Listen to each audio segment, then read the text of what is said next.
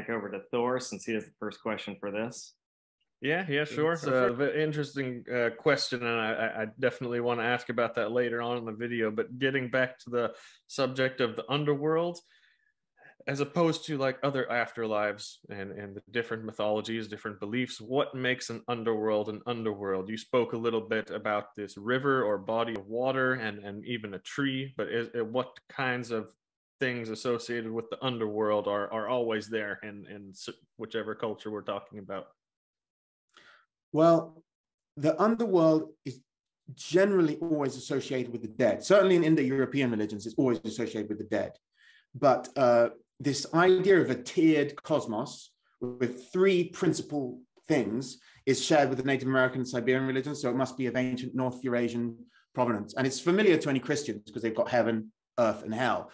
Well, like the same basic principle applies for most Indo-European and religions, and many Native Americans one too, where there's this world, the Middle Earth, which has within it strange places that are not exactly seen. Like there are things in this Middle Earth, including like the dwarves, or that can dwell within the rocks, or like wights, or whatever you want to call, like entities that dwell within this world that aren't fully seen. And Jotunheim, although like you can see these starting from the Victorian times onwards, like people drawing trees with little branches with different worlds coming on, like to show Norse cosmology, they're not really representative. And Jotunheim is a bit of a hard one to really fit in, because a lot of the time what's been called Jotunheim is really conflated with the underworld, and other times Jotunheim is very clearly referring to something in the middle world, our world, which is outside the world of men. So the Jotunar dwell where men don't. So at the edge of the world of men is where the Jotuns come, but also sometimes they're associated with the underworld. So Jotunheim as this distinct separate world from the world of the men, the underworld, and the gods is a little bit of a misnomer, in my opinion. But the underworld is a place, for the most part, where the dead go, and it's at the roots of the world tree. Although not all Indo-European religions specify that it's at the roots, but some of them specify there is a tree within it. The tree is associated very much with the underworld in all of them, but within the Germanic tradition, the Norse tradition, it's under the roots. The general associations of hell, there's lots of water there. There's lots of halls there, like ʻhel is hell, the woman's hall. And there's also like a horrible, one of the rivers has a bank called Norstrand, which is a place where the bad guys go and get punished by Nithog, the big snake. And there's also a hall there, and that hall is made up of snakes. It's got snakes in the roof and stuff, and they drip venom on bad guys who go in there.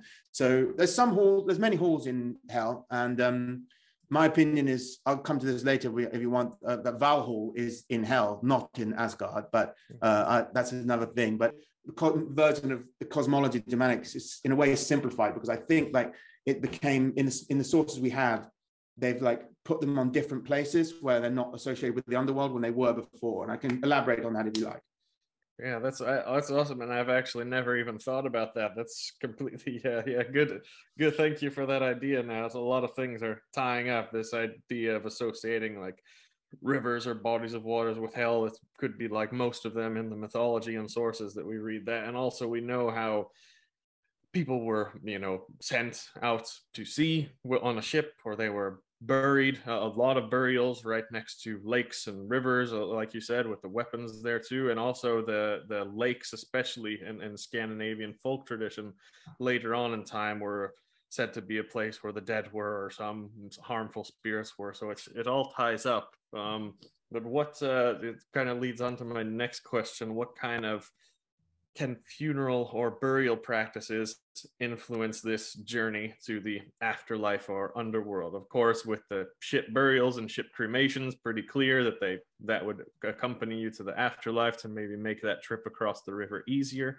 But are there any other things, maybe burial or funeral practice evidence that kind of facilitated that journey to the underworld that we know of? Sure. Well, when it comes to cremation, that's something that goes back, to prehistory, long prehistory, and comes in and out of fashion. The early Indo-Europeans didn't cremate, but some of the Neolithic Europeans did. And it seems like as they integrated more, like the two things became like the barrows and interments of Indo-Europeans and the cremations of non-Indo-Europeans get mixed in different ways. But in Ibn Fadlan's account, he asks the Arab asks a Viking why they're burning the dead, and he says something like, "You Arabs are fools because you, bury the dead and let them be eaten by worms, whereas we burn them up in an instant, so they instantly attain paradise," using the Arabic translation paradise, so it's meaning some kind of a heaven. So, like if that account is to be believed, then the purpose of cremation from the Germanic perspective was to speed up the journey. It was saying help the guy get there quicker, and the faster the higher the flames, the better. So that sounds plausible to me.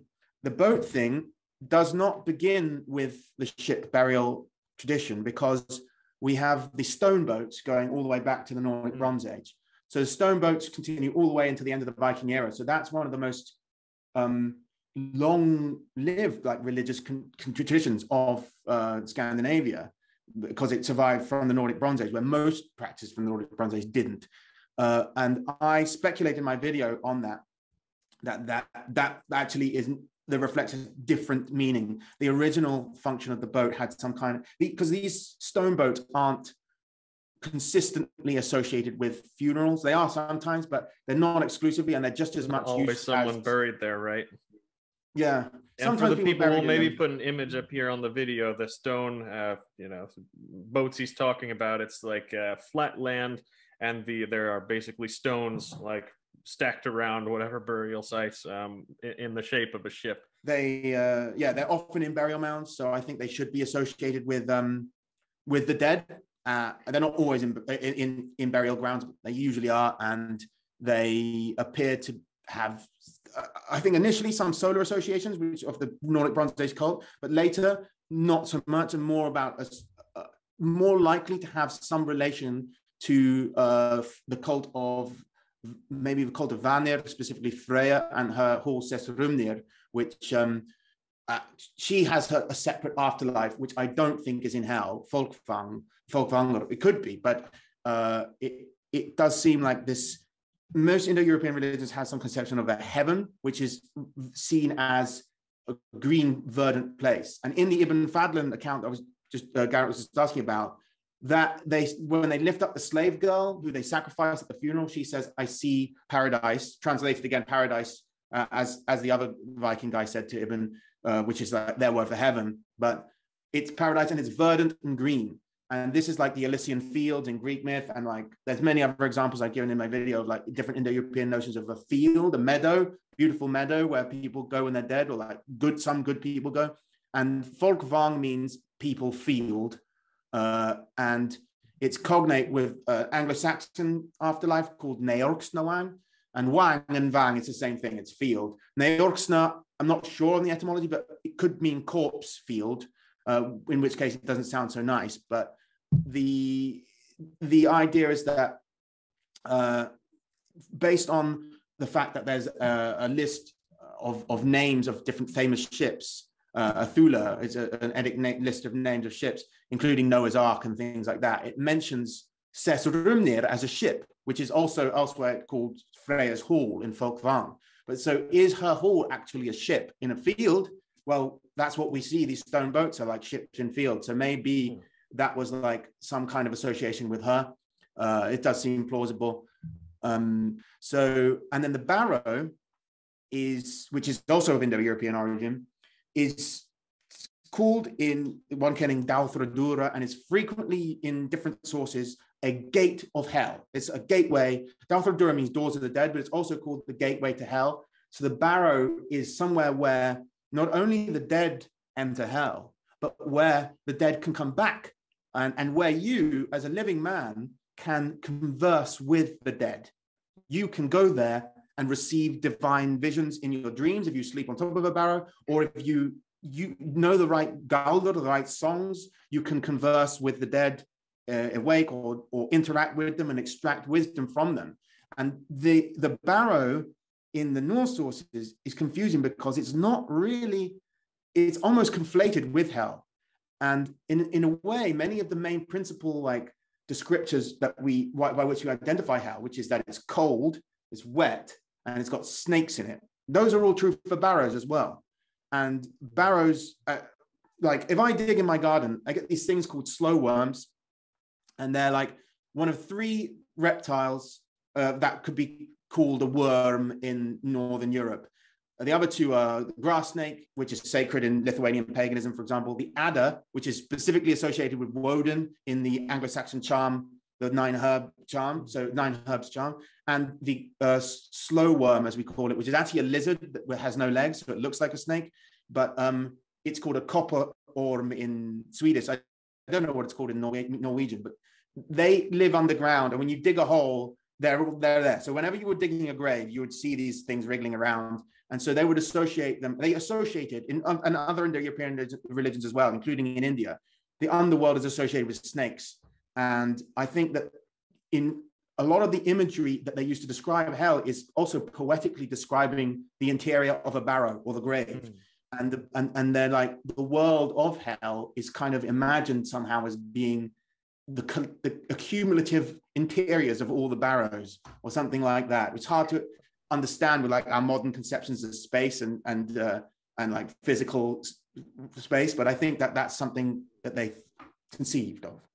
Yeah, that's another thing I never thought about either. Thank you again for that. It's especially with the snakes, and it goes back to this idea of kind of animism and sympathetic magic that I always speak about. It's like, it's not just they're referring to ́hel as the one burial mound or grave there. It's like all of them collectively, the energy that is in those burial mounds collectively. So that's really, really interesting. And thank you for, it brings up some more ideas. People will ask the next question. It sounds kind of basic, and maybe we don't have so much sources for it, but what was the underworld like for the dead? There might be some things about it, but people who actually do follow these beliefs like I do, they're going to want to know this, how they would spend their afterlife. So what do we know about what the underworld is like for the dead? Is it pleasant, unpleasant? Are there things, activities, events that are happen, or any types of common things that we know about that? Yeah, well, it's hard. It's a bit conflicting in the sources. Like, definitely the idea of being around snakes is not good in their worldview. Like, they might not always think of snakes as being a bad thing. Like, it's not universally like snake equals evil, like in the Christian symbology, but it certainly isn't something you want to do to be in a snake pit, like Gunnar in the story where he gets thrown into a snake pit. And the snake pit is kind of like a metaphor for the hell, in my opinion, like, because it's like, it happens to Ragnar Lothbrok as well. Like, it's not a good place. It's not a good way to die in a pit full of snakes. But the way that hell is associated with snakes, therefore, specifically the bad part of hell is especially associated with snakes. That makes me think it's a bad place. And it's not just like you have in the Norse sources I mentioned already. You've got Norstrand, where like there's the hall where people are taught like drip venom from snakes and stuff like that. But like in the Anglo-Saxon sources, which as an Englishman, they're quite important for me. There is, for example, in the poem Judith, it talks about Wurmsela, and elsewhere it says Wurmjäger. So Wurmsela means the snake hall, and that probably refers to the same place as at Norstrand. And Wurmjäger is like the worm place, the worm enclosure, which may refer to the entirety of hell itself. So I think that, like, in that perspective, we should definitely think of it as being negative. But elsewhere, it's like, is it really that bad? Because people are, when Balder dies, he's having a feast. And when other people also are like, okay, so other negative things, like hell owns things like her hall, Eljuthnir, means storm increaser. So that sounds bad. Her plate is called, it means, her name of her plate is hunger. It's like the worst thing to call a plate. And her knife is called starvation. So like, her threshold is called falling pit. And like some other Indo-European notions of the underworld and of the woman of the underworld, the goddess of the underworld, is like you fall into a pit and she pulls you down with these cords. And hell has these hellia rape, it talks about like the ropes of hell she uses to pull you down. So it's like a falling thing. That's what sounds very bad. So I wouldn't say hell is good, but then, like, as I said, Balder has a feast. Some people even farm there. The people who are there are able to enjoy food and drink. They drink alcohol, some of them at least. And there's not just that's probably a bad hall, or maybe it's not the worst. Norstrand is the worst hall, but I think they're probably nice halls. And my opinion, as I mentioned before, Valhall is in hell. And I've got a few ways of justifying that. Like in Gisli's saga, it says it's the custom to put hell shoes on someone who's going to walk to Valhall. So specifically, you have to wear the hell shoes to get to Valhall. Like, it's a very clear association.